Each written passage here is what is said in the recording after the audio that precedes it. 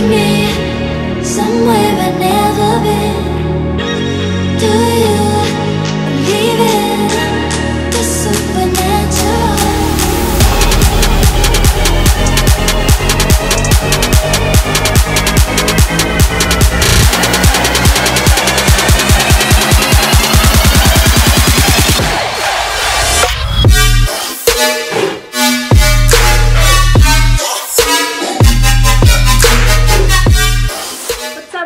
Welcome back to my channel. Today I went ahead and filmed this very easy fall look.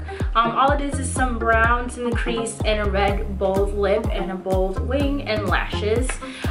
Pretty simple. But yeah, today's video is gonna be a little bit different because I did do a talk through. I haven't done a talk through before, so I said why not just do one today.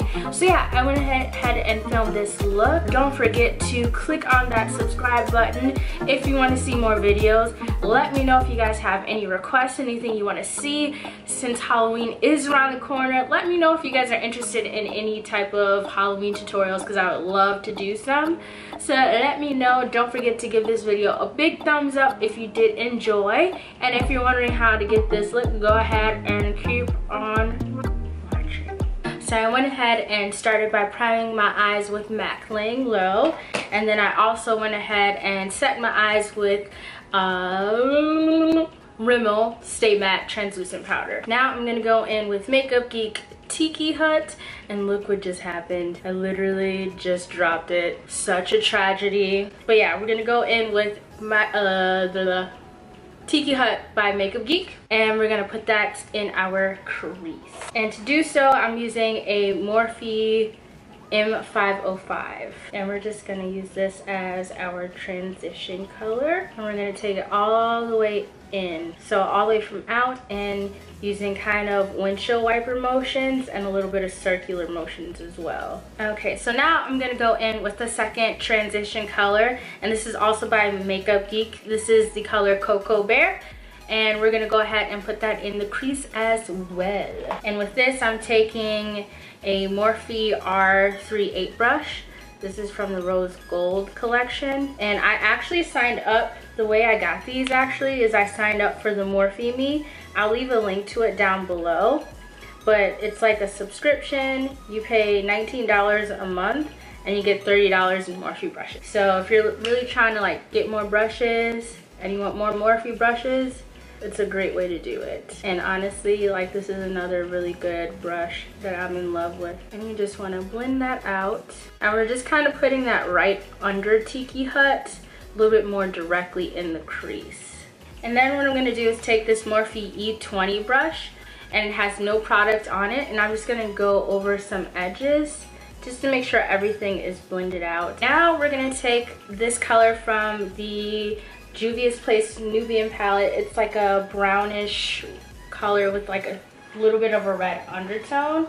And we're also going to kind of pop that into the crease to start really defining it. And I'm going to take my M139 brush to put that in the crease. So we're going to start out, bring it all the way in.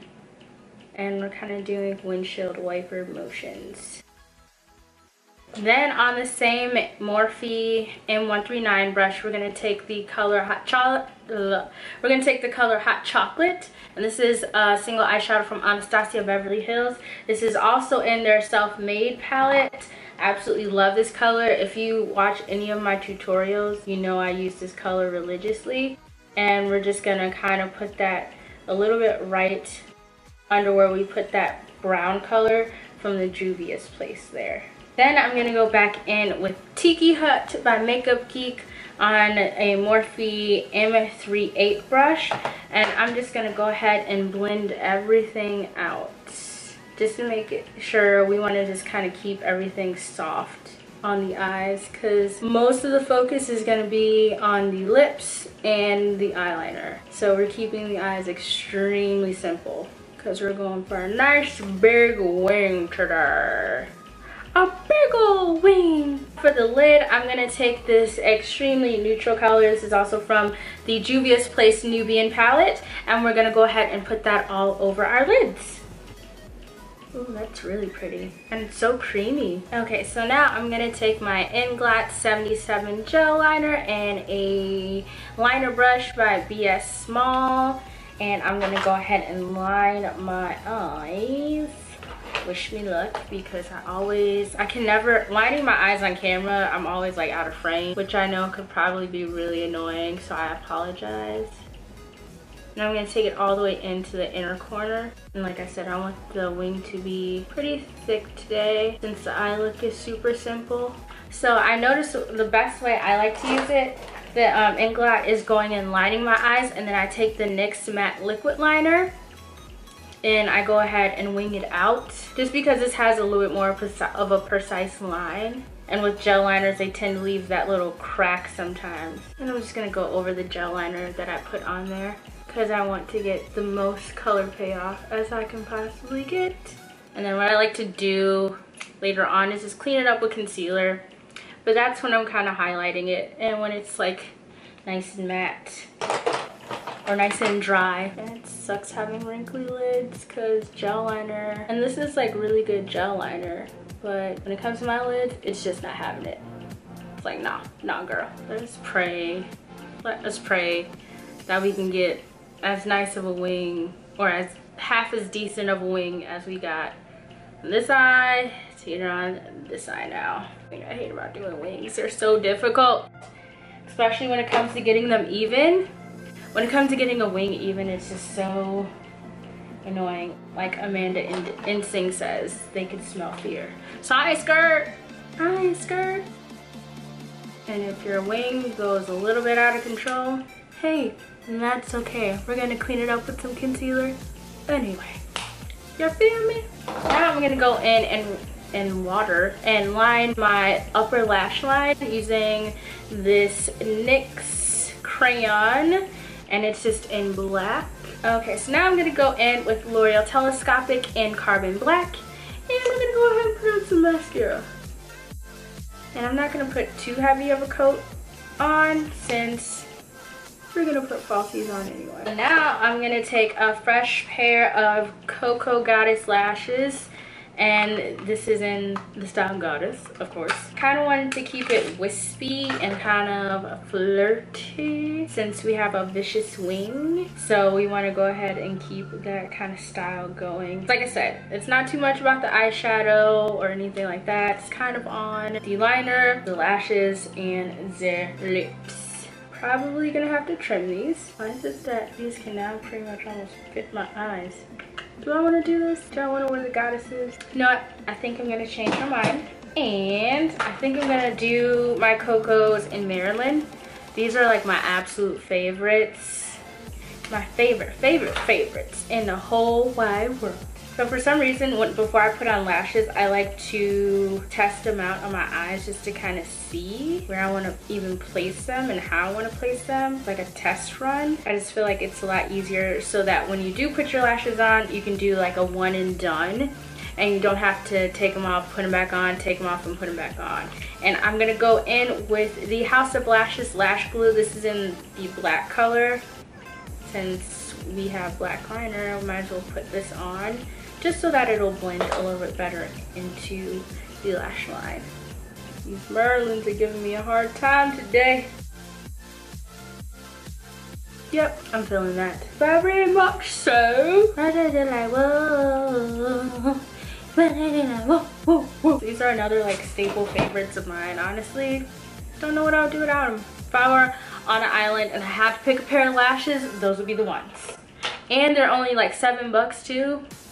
Now I'm gonna go in and moisturize my face because I still have yet to do that. I'm gonna moisturize my face using the e.l.f. Hydrating Moisturizer, the Daily Hydrating Moisturizer.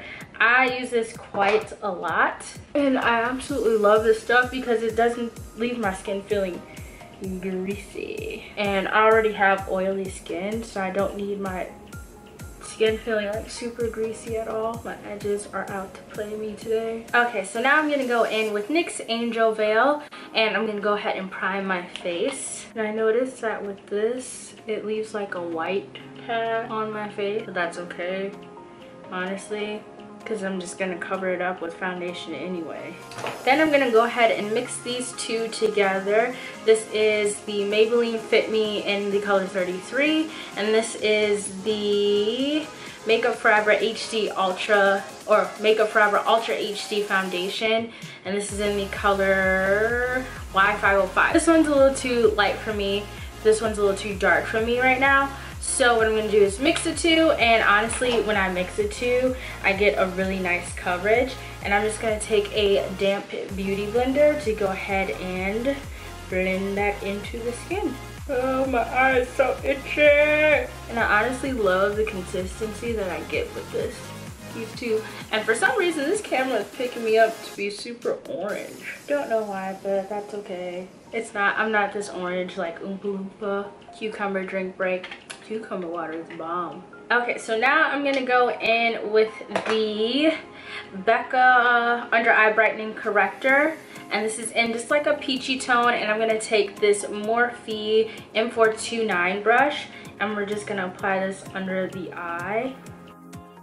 Now that we have the Under Eye Brightening Corrector under our eyes, I'm gonna go back in with my beauty blender and blend that out.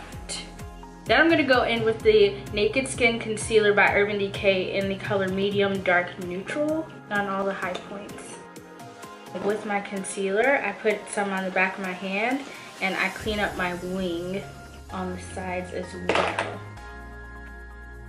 So then after I'm all done with that, I'm going to go back in with my beauty blender and blend this out.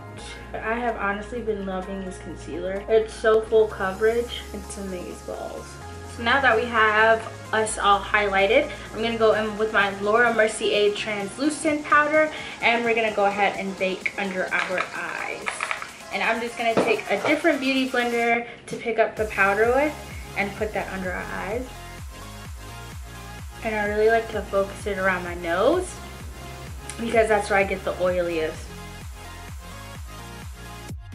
Next, what I really like to do, because I don't let this bake for too long, I go in with my NC45 Studio Fix powder, and I punch that all over my face where we didn't put the translucent powder. And then I wipe off all the excess powder as well with the same brush. And this is a Morphe M424 brush. It just makes my foundation look so much more flawless, I feel. Okay, so now I'm going to go in and contour. I'm going to use my Morphe M401 brush and the True Match by L'Oreal in the color N8, just to kind of warm up the face. And then I'm going to take my Morphe M38 brush, and we're going to use this to contour our nose. I've been finding using smaller brushes like this makes it a lot easier for me to contour my nose. I'm going to take it all the way up to the brow bone. And then what else I like to do is, I actually learned this technique from I Love Sarafine on YouTube. I take the translucent powder and I just kind of put it on my nose just to set it and kind of help blend it out as well.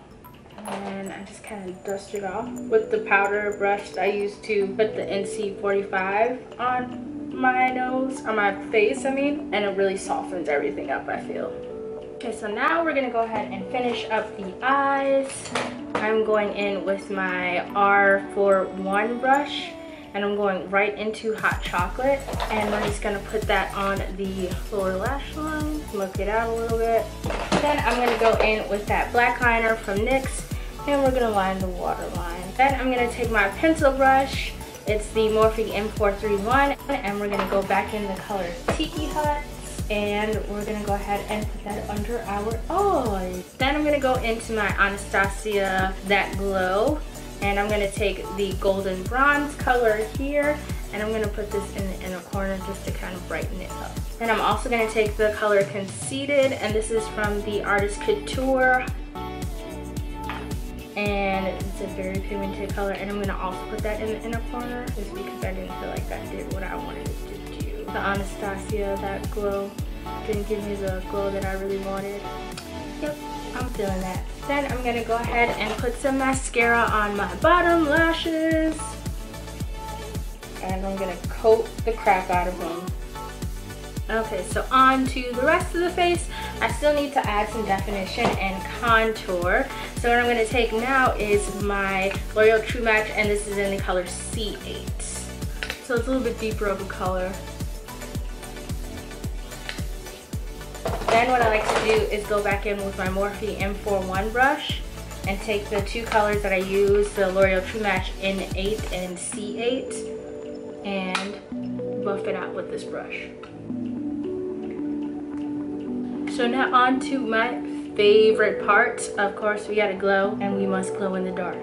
That is key. Glowing in the dark is key. So what I'm gonna take is I'm gonna go back into my Glow Kit by Anastasia here, and I'm gonna start off with this golden bronze color, and I'm gonna actually start by highlighting my nose. On the bridge of the nose, very lightly. This helps me get like a precise contour with my nose, other than using like a really big brush. And I like to use this on the middle of my forehead too, because honestly, like I said, I don't highlight a lot on the forehead. Everywhere else though, you can get it. Then I'm gonna go in with Bubbly by Anastasia and the same glow kit and kind of go over it.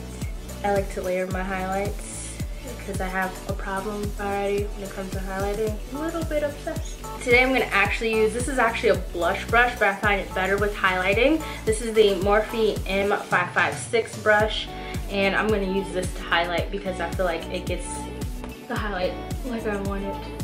And I want it to be super bronzy for this look. I'm gonna take that same Conceited color by Artist Couture, and I'm gonna use the Morphe M601 brush. It's so easy to pick up so much product on here because it's already so pigmented.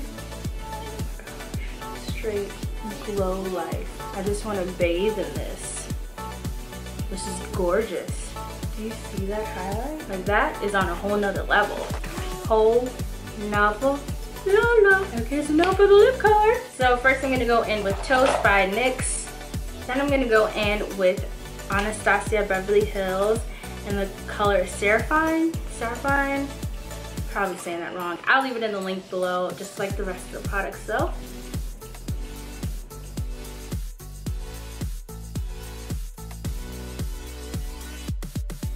I don't know how I feel about this color. I think what I'm gonna do is go in with ColuorPop's LAX just to kind of darken this.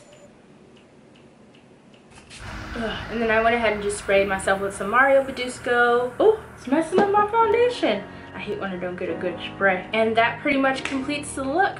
Don't forget to like and subscribe. Give this video a thumbs up if you guys did enjoy and want to see more talk-throughs other than my voiceovers that I've been doing a lot lately. So I will go ahead and see you guys in my next video. Peace.